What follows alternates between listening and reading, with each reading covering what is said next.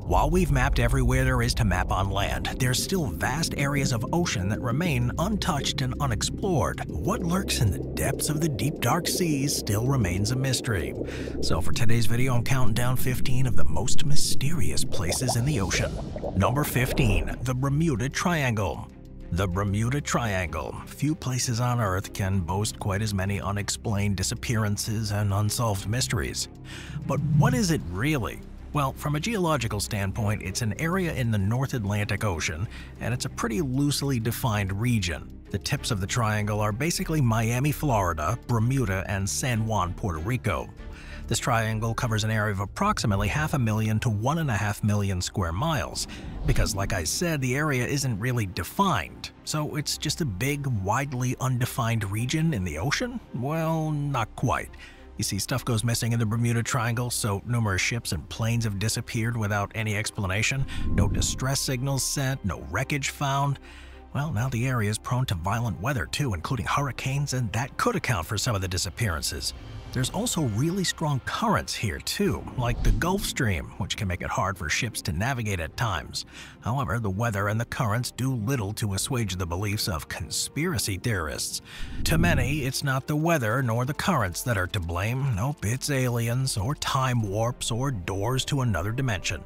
You see, some believe that the aliens have, for some reason, situated themselves in this region, and they occasionally just swipe the odd boat right off the water or a random plane from the sky. Others speculate that the Bermuda Triangle could contain portals to other dimensions or time warps, and that the missing ships and planes simply slipped through one. Of course, none of these theories have been proven, and none of the odd disappearances have been explained, so the Bermuda Triangle still remains one of the most mysterious places, not just in the ocean, but in the world. Number 14. The Great Blue Hole. What could be more mysterious than a massive blue hole in the middle of the ocean? Well, that's basically what the Great Blue Hole is. It's a massive underwater sinkhole located off the coast of Belize.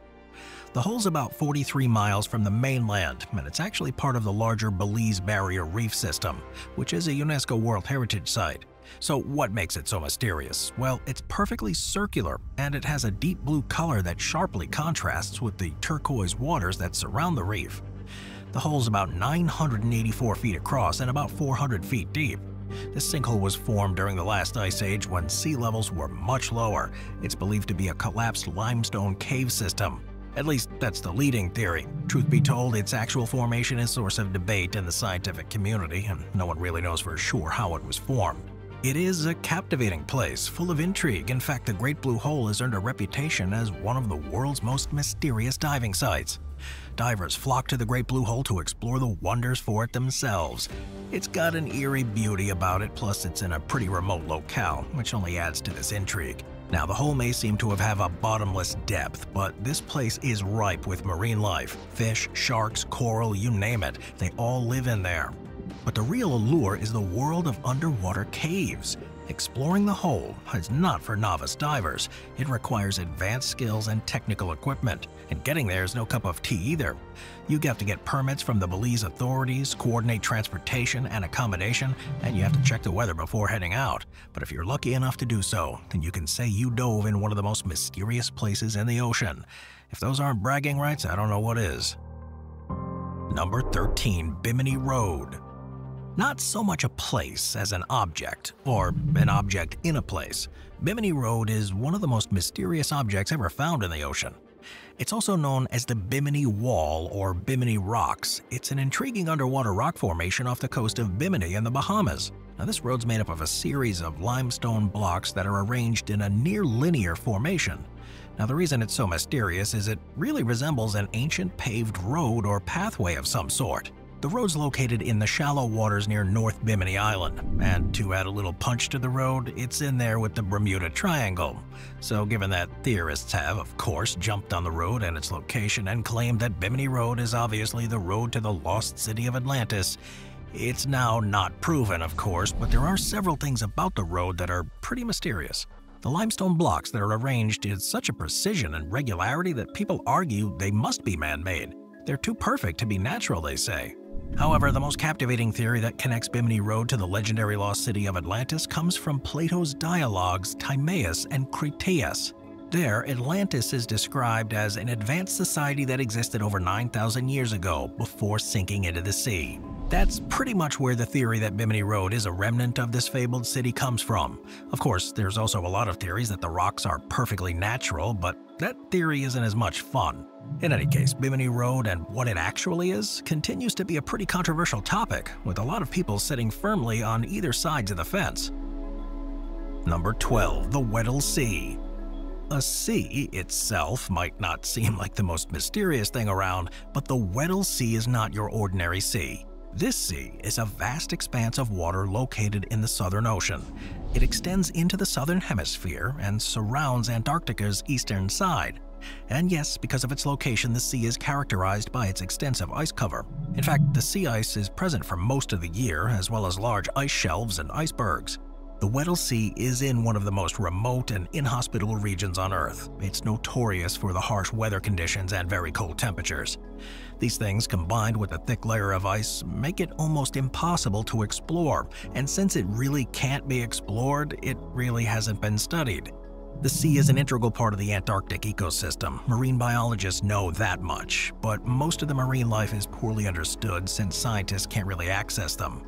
It's not that exploring the sea is hard or expensive, it's just downright dangerous. Unpredictable weather and high winds are the norm out there on that sea, and because the sea is really isolated, it takes a lot just to get there. And to make matters worse, nearby Antarctica doesn't really offer much help. There's limited infrastructure there, so scientists basically have to travel to a remote continent with little on it, and then out to an even more remote sea? Well, this is what makes it so mysterious. We really don't know a lot about this ice-locked location. Logistically, we're trying to find out more is a nightmare. So what really lurks beneath the sheets of ice in the Weddell Sea? Well, we really don't know. Number 11. Point Nemo. This next mysterious place in the ocean, with the same name as the adorable little fish who got lost and had to be found, kind of has a similar story. Point Nemo is one of the most remote locations on Earth, so finding it really isn't for the faint of heart. And if the fact that doesn't tip you off to how remote this area actually is, then its other name will.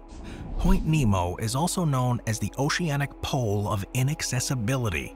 It's so remote, it is pretty much inaccessible. It's located in the South Pacific Ocean, and it has the rare honor of being the farthest point away from any landmass in the world. The nearest landmass is 1,670 miles away. Well, you can take your pick since there are 3 landmasses that are similar distances: Ducie Island to the north, Mar Island to Antarctica in the south, and Motu Nui of the Easter Island to the northwest. So, Point Nemo is the place in the ocean that is the furthest away from land, surrounded by miles and miles of open ocean in all directions. Due to the remote location, Point Nemo is often called the loneliest place on Earth. Just to put this into perspective, the closest human inhabitants to Point Nemo are the astronauts on the International Space Station. The water here is over 13,000 feet deep, and because it's way out there in the middle of nowhere, the water hasn't really been explored. Most of the ocean floor under Point Nemo hasn't been mapped, so basically it is one of the very last unexplored places on the planet. And since it's so far away from any land, it's probably safe to say that Point Nemo won't be explored anytime soon, which begs the question, what will we find when we finally find a way to explore Point Nemo? Because finding Point Nemo is as hard as finding one specific little lost fish in the ocean. Number 10. The Gackel Ridge. The Gackel Ridge is a mid-ocean ridge that's located beneath the Arctic Ocean. It extends from Greenland to Siberia, so it's pretty big. In fact, the Gackel Ridge is part of the global mid-ocean ridge system, which is the longest mountain range on Earth. However, even though it holds those bragging rights, it's still one of the least explored places on the planet because it's really remote and it's covered in ice. The ridge stretches 1,100 miles along the seafloor of the Arctic Ocean, and it lies at depths ranging from 9,800 to 18,000 feet. It's got some pretty rugged terrain, with steep valleys and really high ridges, but what makes it so mysterious is its inhospitableness. The ridge is located in one of the most inhospitable regions on the planet. It's really cold there and the region's covered by thick ice, so it makes it pretty hard to explore it and not much is known about it. There are active hydrothermal vents there that were discovered along the ridge in 2001, and that's pretty important because these vents emit superheated mineral-rich water. Now, this water can support unique ecosystems and life, so scientists are pretty confident there's plenty of life down there in that ridge. The organisms derive energy from chemicals in the vent fluids as opposed to sunlight, and it's helped scientists better understand life in extreme environments. So although we don't know everything that's living down there on the ridge, we do know something is, and whatever lies down there could possibly help us better understand how things could live on other planets. In fact, each exploration mission uncovers new species, a species that's adapted to those harsh conditions. So yeah, there's a lot going on in this Geckel Ridge. We just don't know exactly what it is, yet. Number 9. The Greenland Coral Reef.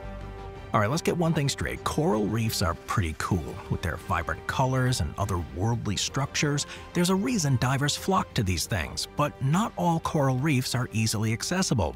The Greenland Coral Reef in the North Atlantic Ocean, it lies within the very cold but very nutrient-rich waters of the Greenlandic continental shelf, so it's not exactly a hotspot for hobby scuba divers. Now, unlike the tropical coral reefs found in warmer waters, the Greenland coral reef is a cold water system. It thrives in frigid waters. Its depths also range from about 980 to 2,900 feet, so yeah, it's pretty deep. The reef is mostly made up of a species of stony coral, and it provides a lovely little habitat for a wide range of marine life that's been hanging around long before our discovery of the reef. One of the reasons the reef is so mysterious is we didn't even discover it until 2012, and it was discovered by scientists from the Greenland Institute of Natural Resources and the University of Copenhagen. So of course, due to its recent discovery as well as its challenging location, much of the reef is still unexplored. Cold water corals grow much slower than their tropical counterparts, so the green coral reef is really vulnerable to environmental change. If we want to learn more about it, we have to make sure we don't destroy it first or alter it too much. Luckily, the location and the temperature make it pretty costly and logistically hard to explore, so we're not likely to cause the reef too much damage, since we can't send swarms of scientists down there to collect stuff. Number 8. The Horizon Deep in the Tonga Trench. Welcome to the second deepest oceanic trench in the world, the Tonga Trench. And within it is the deepest part of the trench known as the Horizon Deep. Now, this is located in the South Pacific Ocean to the east of the Tonga Islands. It extends from the Kermadec Islands in the north to the Louisville Seamount Chain in the south. Horizon Deep is the second known deepest point on Earth. So how deep am I talking? Well, roughly 35,702 feet. Yeah, and as you might have guessed, because the trench is so deep, it's really hard to explore. In fact, Horizon Deep remains one of the least explored parts of the ocean, which is a shame because the abyssal zone is home to some really unique, highly adapted organisms. They've learned how to survive under immense pressure as well as complete darkness, and we haven't, which is why it's really hard for us to explore there. With specialized equipment, though, and some remotely operated vehicles and autonomous systems, we've been able to explore parts of it. The equipment is pretty expensive, though, and sometimes the equipment gets damaged during the mission, such is the case with the HROV Nereus. The Nereus conducted groundbreaking missions down to the Horizon Deep and actually captured some high-resolution images from down there. Sadly, though, it was lost during a subsequent mission, which goes to show how hard it actually is to explore down there. Marine biologists are pretty confident that there's some undiscovered species in the trench, and if we can discover them, we can learn a lot about how to survive and adapt in those areas. It's just a matter of figuring out a way to get to the bottom of the world's second deepest point. For now, it remains one of the most mysterious environments on Earth. Perhaps that will change in the future, though. Moving on to number 7, Lake Vostok. Lake Vostok is hidden beneath the East Antarctic ice sheet near the Russian Vostok Station. It's one of Antarctica's largest known subglacial lakes. This lake is encased beneath more than 3,700 meters of ice, and as such is pretty much inaccessible. But because it's inaccessible, Lake Vostok has a preserved, pristine, and ancient environment that fascinates scientists. The mystery surrounding Lake Vostok heightened in the late 20th century when Russian scientists successfully drilled through the ice sheet to reach the lake's surface. Ice cores extracted from this drilling revealed a record of climate and environmental changes of the past. The extreme conditions of the lake, like perpetual darkness, high pressure, and sub-zero temps, have sparked curiosity about what might be down there. Perhaps there's a unique microbial life form down there, and if so, discovering these organisms could provide clues about life's limits on Earth, as well as the potential existence on other planets. They haven't found a lot yet, but what they found is millions of years old, and this is important because scientists could draw parallels between the findings in Lake Vostok and life in similar extreme conditions elsewhere in our solar system. Given the fact that the lake's under a thick layer of ice and its remoteness, exploration is pretty tough. Plus, there's a risk of contamination, so as it stands, whatever's in that lake is still pretty mysterious. Number 6. The Black Sea's underwater river. Beneath the Black Sea, there's a river. Yeah, that's right, there's a river under the sea, also known as the Black Sea Bosphorus Strait or the Black Sea Cascading Current. This river flows beneath the surface of the Black Sea. Now, the Black Sea itself is a small sea that's bounded by Europe, Anatolia, and the Caucasus. Now, unlike typical, ordinary rivers that flow on the surface, the Black Sea underwater river flows along the seabed. It starts or originates from the Bosphorus Strait and then travels into the depths of the Black Sea. How does this happen? Well, it has to do with salt. The underwater river has a dense saline water, and because the density of the water can be affected by many things like temperature, the river actually has distinct layers. It flows because of the currents, and this salty current that flows along the seabed displaces the less dense fresh water. And you better believe this underwater river's got some pretty hefty impact on the surrounding ecosystem, or at least marine biologists think it does. For example, it might serve as a migration path for certain species of fish. It might also carry nutrients with it and disperse them to areas that wouldn't otherwise have those nutrients. However, it's important to point out that these are mites, since not a lot is known about this underwater river. The seabed here is a treacherous place with steep slopes, deep canyons, and high ridges, so pretty tough to navigate. Plus, since the river's at the bottom of the sea, it's hard to access. Because of this, the exact origin and evolution of this underwater river aren't really known or fully understood. More research is needed to uncover the mysteries of this odd and rare underwater river. Number 5. Twilight Zone Reefs in the Chagos Islands. The Twilight Zone reefs aren't actually named after the sci-fi TV series, although they do have a science fiction element to them. Twilight Zone reefs, also known as mesophotic coral ecosystems, are located around the Chagos Archipelago in the Indian Ocean. These reefs are found at depths between 100 to about 500 feet, and that's important because it's their depth that they're named after. They sit below the range of conventional shallow water coral reefs, but above the dark ocean floor.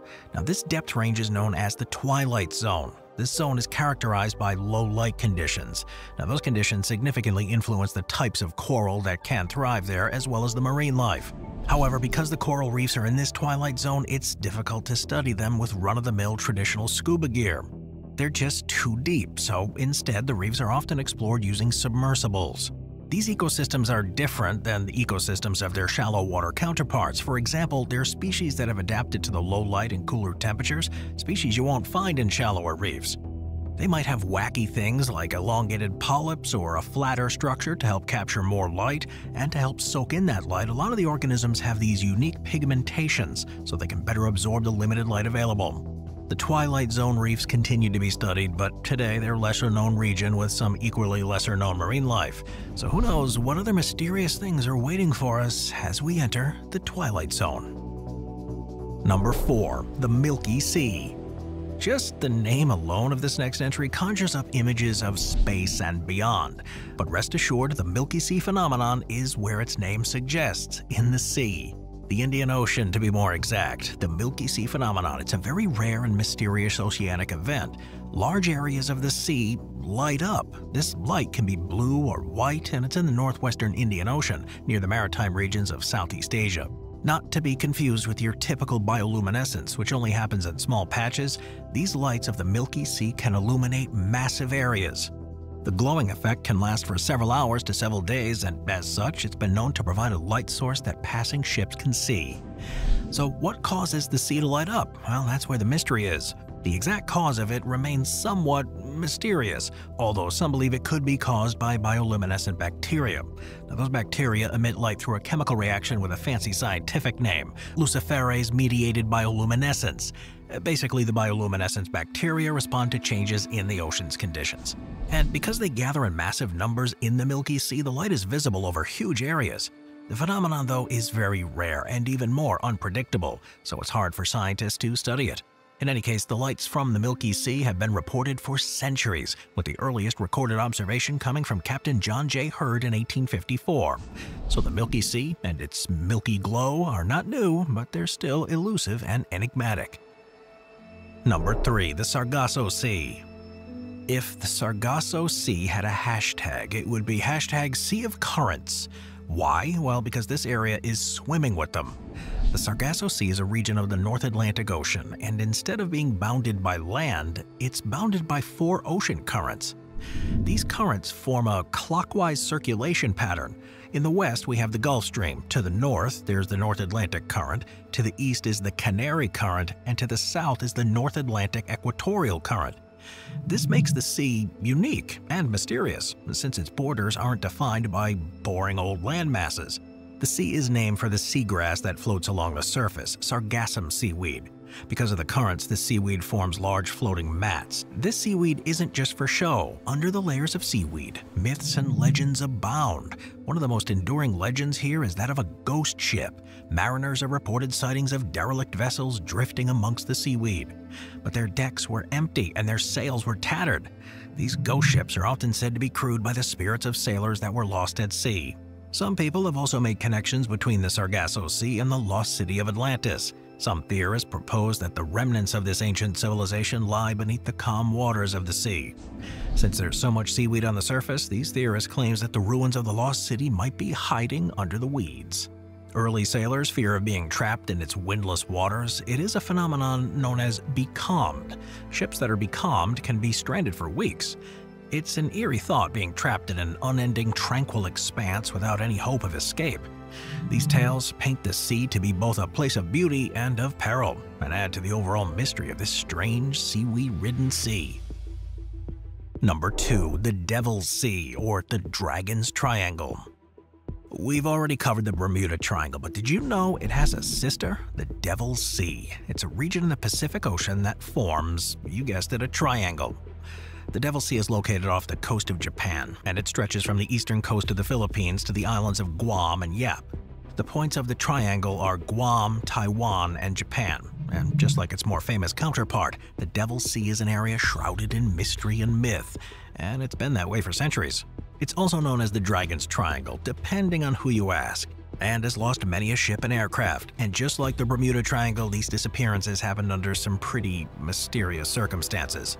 It has always been a hazardous place. Strong ocean currents, unpredictable weather patterns, and some seismic activity thrown in for good measure make this region a navigator's nightmare. These things could also be reasons why ships and aircraft go missing. However, like the Bermuda Triangle, things have gone missing without distress signals or any kind of wreckage. There's also tales of magnetic anomalies, electronic malfunctions, and unusual weather in the region, all of which fuel more conspiracy theories. The sea is situated within the Pacific Ring of Fire, which is an area known for a lot of seismic activity, earthquakes, volcanic eruptions, and the like, plus underwater tectonic activity are all the norm out there in the Devil's Triangle. These volatile things could, of course, offer up some explanations for missing ships. Furthermore, the Devil's Sea has some complex currents, shallow shoals, and submerged hazards. However, it's also entirely possible that sea dragons are lurking beneath the water and eating passing-by ships, or that aliens are beaming up ships to take back to their home planets for scientific study. Well, at least they're possible until proven otherwise. And since the Devil's Triangle is in such a remote and tumultuous part of the ocean, no one's really rushing out there to explore it. Things like oceanographic surveys, seismic monitoring, and historical research have all been conducted to uncover the truth. So what was the result of all these expeditions? They were inconclusive, of course, which is why aliens, ghosts, and sea dragons are still on the table. In any case, it does seem strange that the world has not one, but 2 mysterious triangles in the ocean, and they both have some pretty similar stuff happening in there. Stuff that doesn't seem to have any other plausible explanations. Thanks for watching, everyone. I'll see you tomorrow. Thank you to our channel members: